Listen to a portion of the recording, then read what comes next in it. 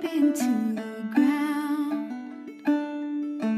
then I'll know that I am homeward bound.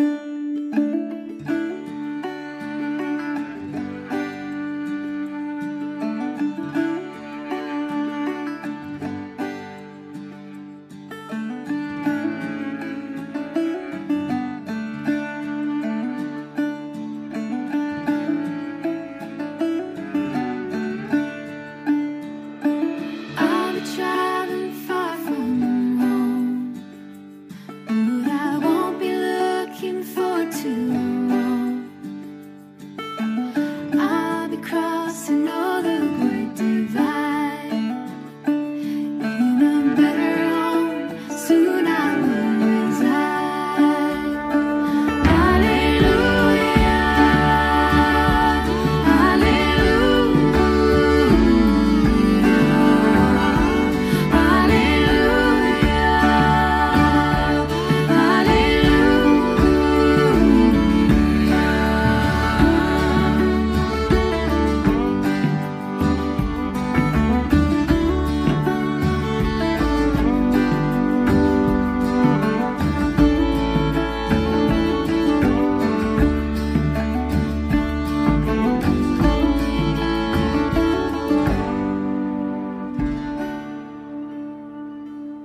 when I'm in my resting place, I'll look on my mother's face. Never more will I have to know all the loneliness that plagues me so. So I'm waiting for that train to come, and I know where she's coming from. Listen, can you hear her on the track? When I'm bored, I won't be looking back. Hallelujah, hallelujah,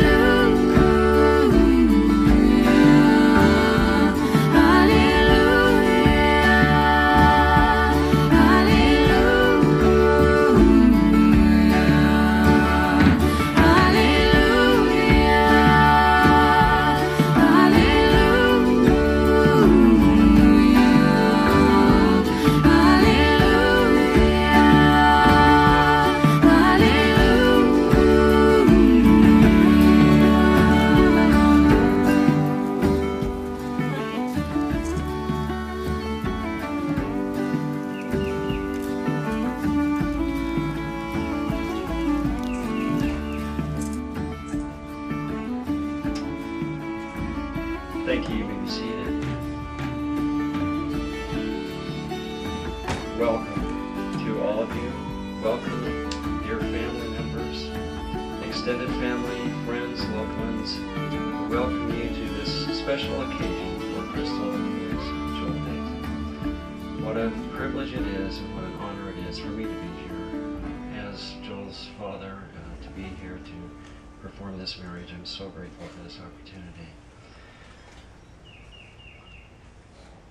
What a joy it is, what a joy it was, what a thrill it was for me to watch this beautiful bride walk down that aisle by the side of her beloved father to join us here at this place.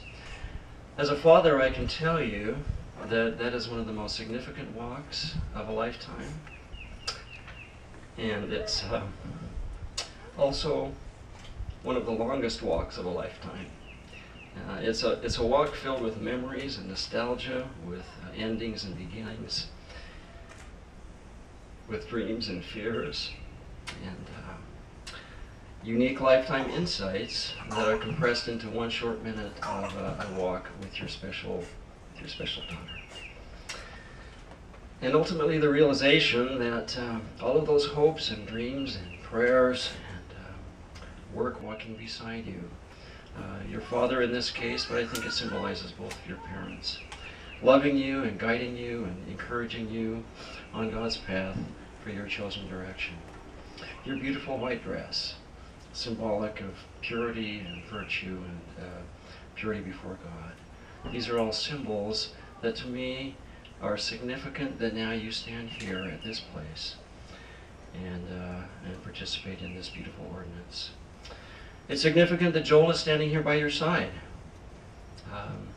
Joel didn't just appear from nowhere. Joel is also a man who put his feet on God's path, and who has been careful to allow God to guide his footsteps and lead him to here, to where you both stand at this point. Your paths have not always been easy, not always been clear. There have been twists and turns, there have been roadblocks, there have been times of confusion and disappointment. I remember long conversations with Joel, inspired blessings and heartfelt prayers and discussions as we talked about his path, his dating experiences, and his life's experiences, and how God was in his life and guiding his footsteps. So here you are. From here, from where you stand now, I hope that you can invite you to recognize all of those experiences as preparatory, as schooling and strengthening experiences that God used to prepare you, to give you the wisdom for the time when your paths would cross and your lives would intertwine, and that would bring you to this point. You stand here at the end of this path at kind of a spiritual oasis, as it were. This beautiful spot where your paths now intertwine and merge, and you now stand on a path together. And from here, your path will take you to wondrous places. I would like you to notice that you're standing side by side, okay? Now, if Joel had been assigned to drive the truck, or he had been assigned to get you from there to here, my guess is that it would have been on a motor scooter with round goggles at a faster speed, you know, something like that, with him in front and you on the back with your dress flying out. Beautiful way. That's not the way it's supposed to be from here on out, though. God said in Corinthians, Paul instructs us, neither is the man without the woman, neither the woman without the man in the Lord. For as the woman is of the man, even so is the man also by the woman. So from this point, you are companions. You are partners. Partners in life. Equal partners. Not junior partners, not limited partners, not silent partners, but equal partners, as you stand symbolically here side by side to begin your new lives together. As you travel life's road together, it's important that you recognize that successful travelers keep sight of not only eternal destination points, but also they simultaneously and skillfully negotiate the bumps, the rocks, the twists and turns in the road immediately ahead without getting bogged down or lost. So I would encourage you to continue to take time to take your bearings through prayer and meditation and scripture and those practices that you know will bring that kind of eternal vision into your life, while at the same time being mindful of the day-to-day challenges and the labors that you will share with your partner as you go through life. Joel, I would encourage you to especially be attentive to your wife, to see first to her needs, her wants and her challenges, before yours, before children's, before parents, before friends, before anyone. She is your queen. And as is fitting of a queen, I think an appropriate response would be, as you wish.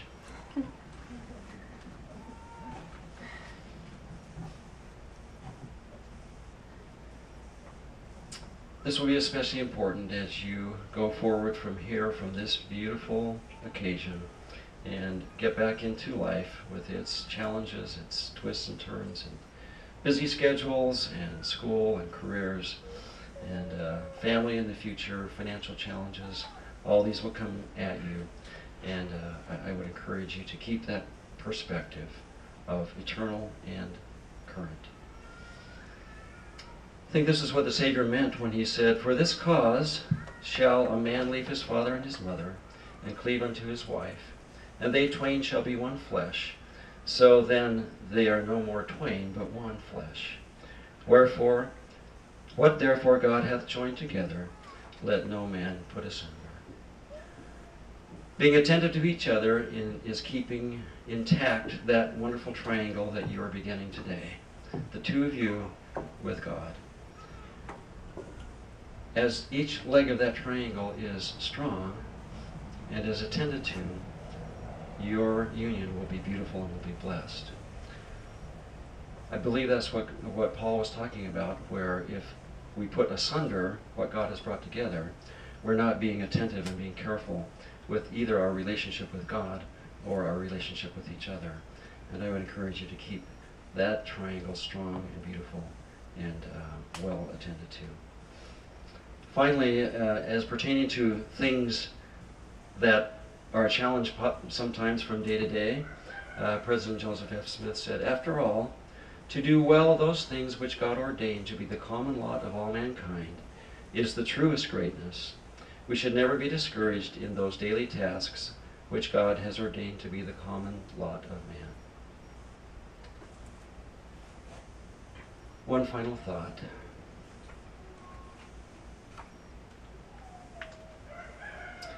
As you begin this path together, may you also discover that it is important for you, each individually, to still have your individual paths that you walk. As you take those paths into the world of accomplishment that God has in mind for each of you. A wise philosopher once described it as a garden. So you're on a path together where you come together and you share your lives, and then you go into your own individual gardens. And you work those gardens in the way that is personal to each of you. And you reap the fruit, and then you bring that fruit and you share it together, back on the path, in a way that it will move you down the path together in a beautiful and lovely way. So I commend that to you for your consideration. Let me speak just for a moment as a father and not as an officiant, if I may. Makes it hard to be an officiant in this kind of an experience. Let me express my gratitude first for a mother and a father who carefully schooled and taught and prepared a lovely, pure, and God-fearing woman to be a companion for my son. In a home centered on Christ, and indeed started as a result of mission-centered work for Christ, this beautiful woman stands in front of us, centered on Christ and well prepared. Grateful for a son who, in the face of challenges and disappointments in his life, kept faithfully moving forward, true to his priesthood covenants and obligations, and patient and wise in his challenges. Thank you for the blessings that you have all been in our lives. Now in a few minutes you will stand here and speak words that will change eternity, will change your eternities. Your eternities will change first because of this love, because of the love that brings you together and binds you together. Love that, if nourished, will become deeper and more significant than you can possibly imagine at this point. Second, your eternities will change because you are beginning a new family. This is a new family unit. The family is the eternal unit of God's plan for happiness for his children. You will initiate your own family unit and begin that special walk of learning celestial parenting with God as your guide and love as your way. Most importantly, your eternity will change because the words you will speak are words of covenant between you and God. God will honor your vows as you honor your vows to him and to one another. These vows today are preparatory to those eternal vows that you will make and seasons that you will receive. Now in closing, I leave you my blessing. May God bless you. May he bless your lives. May he take you to places of blessing and joy as you walk this life together. And I leave that with you in the name of Jesus Christ. Amen. Amen. Now will you please take each other by the right hand. Joel Mark Dayton and Crystal Joy Nix, you have taken one another by the right hand in token of the covenants you will now enter into in the presence of God and these witnesses. Joel Mark Dayton, do you take Crystal Joy Nix as your lawfully wedded wife, and do you, of your own free will and choice, covenant as her companion and lawfully wedded husband, that you will cleave unto her and none else, that you will observe all the laws, covenants, and obligations pertaining to the holy state of matrimony, and that you will love, honor, and cherish her as long as you both shall live? Yeah. Crystal Joy Nix, do you take Joel Mark Dayton as your lawfully wedded husband, and do you, of your own free will and choice,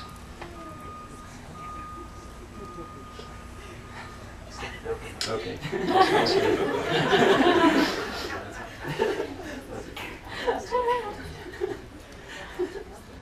Crystal Joy Nix, do you take Joel Mark Dayton as your lawfully wedded husband, and do you, of your own free will and choice, covenant as his companion and lawfully wedded wife, that you will cleave unto him and none else, that you will observe all the laws, covenants, and obligations pertaining to the holy state of matrimony, and that you will love, honor, and cherish him as long as you both shall live?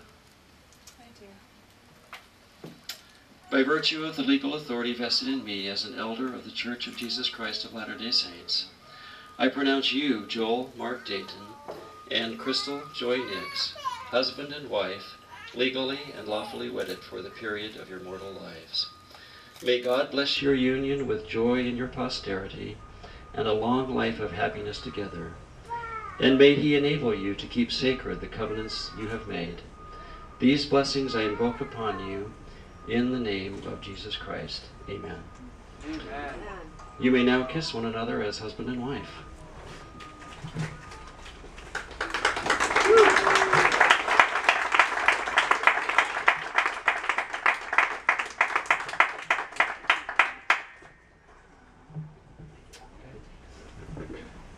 Here's our married couple.